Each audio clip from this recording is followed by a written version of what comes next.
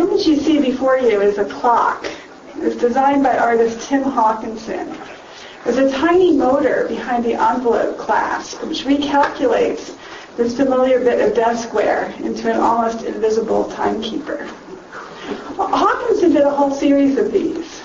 Here it's the twist tie, which is motorized. Here it's the pull tab. On this hairbrush, there are actually two hairs, which keep time. And this tape measures time, not space. Hawkinson posits an object world that incessantly keeps time.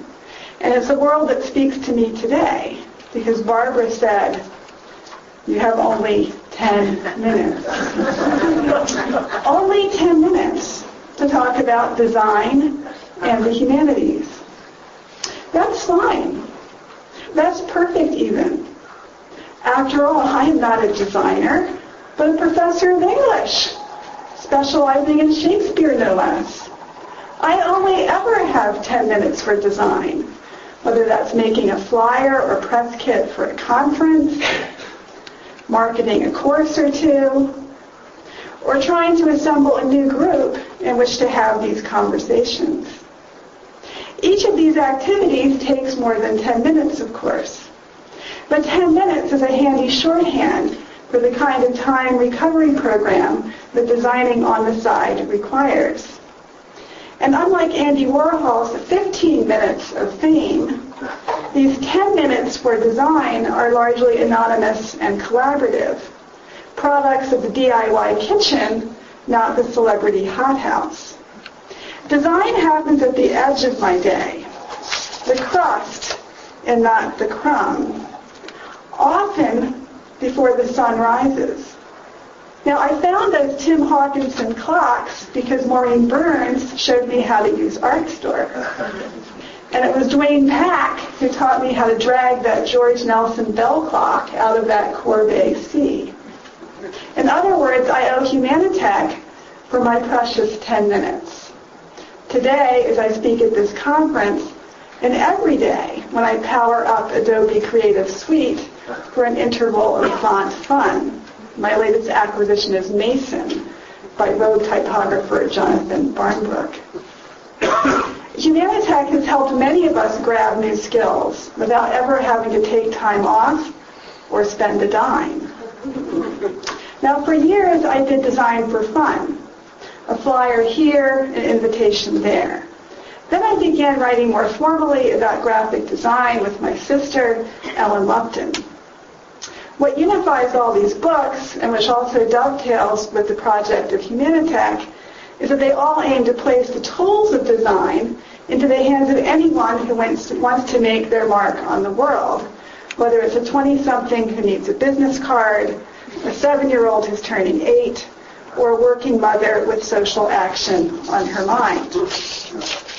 3 concepts that help me think about design in relationship to the digital humanities. Designer as author, which really involves designers becoming writers. The author as designer, which reverses that, how writers are becoming designers. And then finally, the fate of the organic intellectual.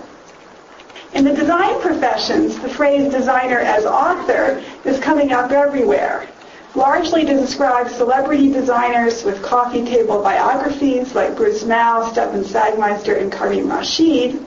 But it also refers to the fact that in the open plan, open source, no safety net workplaces of the post-Fordist information economy, designers of all stripes are increasingly responsible for the management, editing, curating, and production of content, whether it's for a museum show, a press kit, or a t-shirt. Now, a parallel concept for us in the humanities would be the author as designer. Writers inside academia and out have increasingly had to become de facto designers, shaping the look and delivery of our work through fonts, style sheets, prototyping and print-on-demand services, electronic publishing and marketing tools, and so on.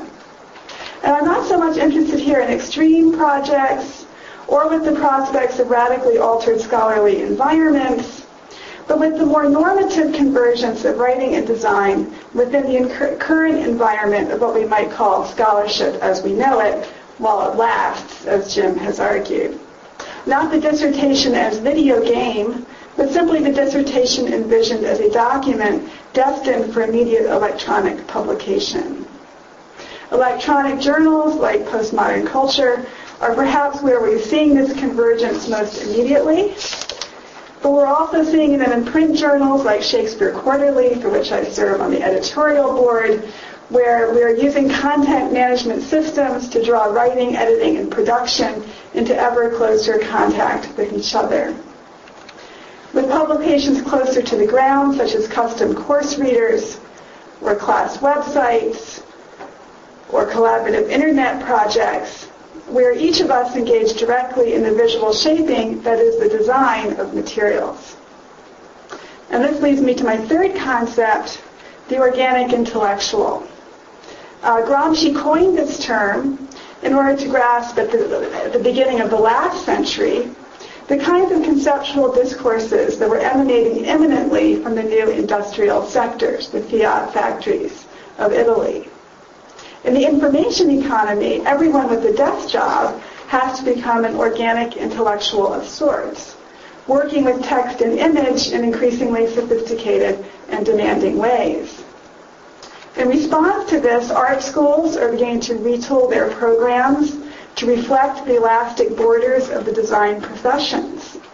Meanwhile, some writing textbooks are taking a visual approach to composition, and Jonathan Alexander spoke to this in the video as well about this process here at UCI.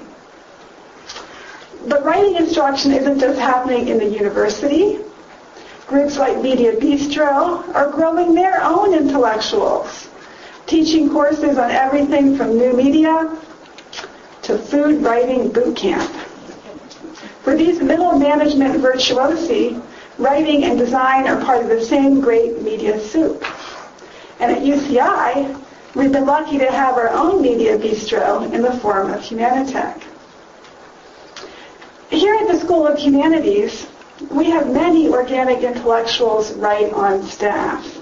And I'd like to celebrate for a moment the efforts. This is not a complete list, but a group of people that combine the visual and the writerly in various ways, include Marites Santiago, Beth Pace, Marcy Hogg, Chris Ashton, Catherine Liu, Hugh Roberts, Ayala Miran, Dwayne Pack, and all of his staff, Maureen Burns, and of course, Barbara Cohen.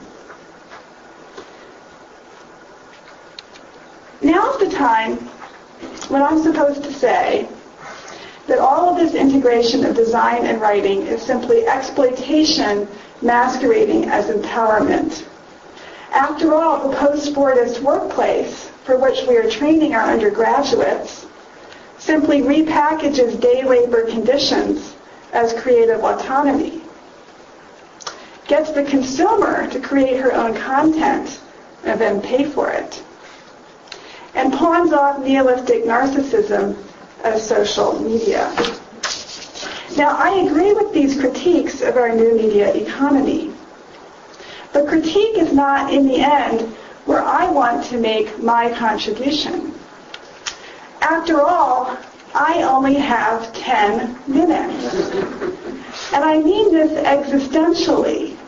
I'm speaking of the quality of time, not the quantity. Whether it's 10 minutes or 10 days or 10 years, if I'm practicing design on the fly, underground, after hours, I want to use it for creativity, not critique. I want to use my 10 minutes to build social networks where conversations like these can take place. I want to use my 10 minutes to share my skills with others so that they can build their own world with more grace, style, and sense of moment. I want to use my 10 minutes to bear witness to the social power and visual integrity of type. On any one day, I only have 10 minutes for design. HumaniTech only had 10 years to create a space where techies and scholars could share files and share ideas. It's up to us in this room to try to maintain some of the energy that HumaniTech is generated, so that we can continue to build a more beautiful as well as a more integrated public sphere at UCI and beyond. I'm sure that my 10 minutes are up.